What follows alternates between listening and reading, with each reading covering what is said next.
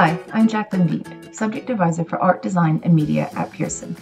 This short video is designed to help centers understand the annotation requirements for the GCSE Art and Design qualification. The Principal's Report is written each year and is available on the GCSE Art and Design website. It is a very helpful resource as it reviews key observations from moderators following their visits throughout the examination series. This paragraph is taken from the published GCSE Art and Design specification. Written annotation should be purposeful, not descriptive.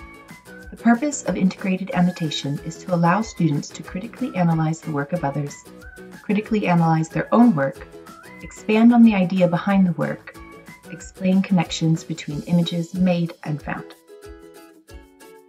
The following slides provide answers to questions frequently asked about annotation. These are 7 frequently asked questions that I will address in this video.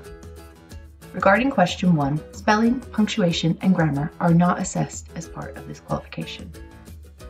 Specialist vocabulary are words used by the candidate to describe the media and medium used to create the work, the technique and processes used to create the work, the subject matter and composition referring to the formal elements, line, shape, space, form, tone, texture, pattern, and color. For example, I used the sfumato technique for the face using chalk pastels so the portrait appeared soft and youthful in contrast to the harsh, jagged lines of the street background. Annotation should be relevant and informed, not merely descriptive. For question 3, it is the candidate's choice whether they type or handwrite their annotation. For question 4, descriptive annotation is describing the work of others or your own work without critical or visual analysis, such as bibliographical information about an artist, craftsperson, photographer, or designer. Purposeful annotation is critically analyzing the work of others and their own work, expanding on the ideas behind the work, and explaining connections between images made and found. For example, in a 3-dimensional design project, the candidate could explain their intentions and why they chose to use different thicknesses of perspex in the construction processes, so their lampshade design would be robust, functional, and as intended. They could also make reference to work by artists and designers and explain why they were inspired and development of ideas. The following slides will demonstrate examples of descriptive and purposeful annotation.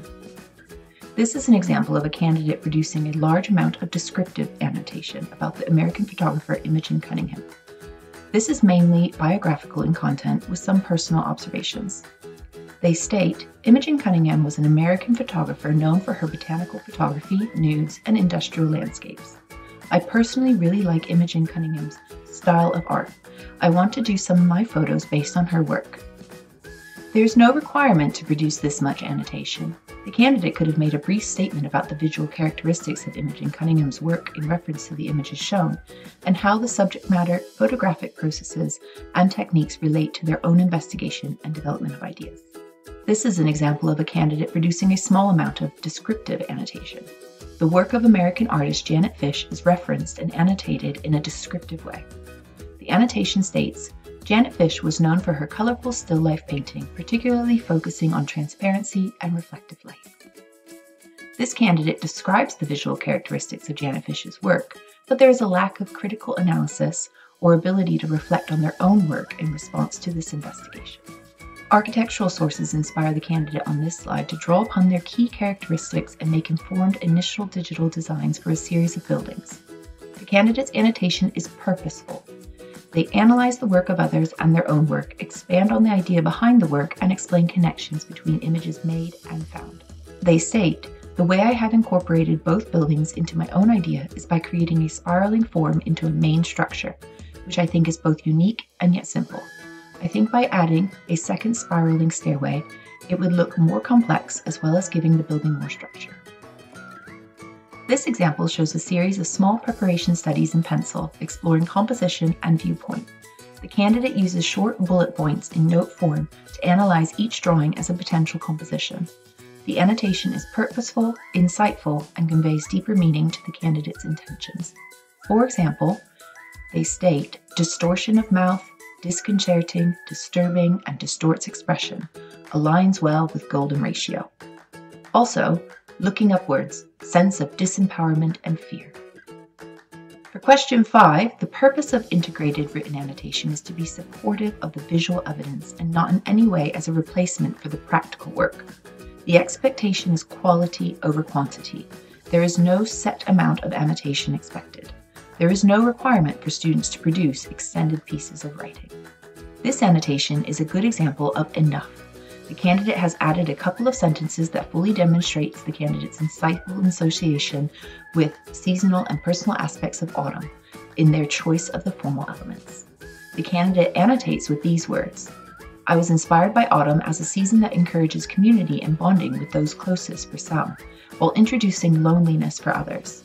I made studies of autumnal imagery to consider whether there were elements I wanted to include in my final piece.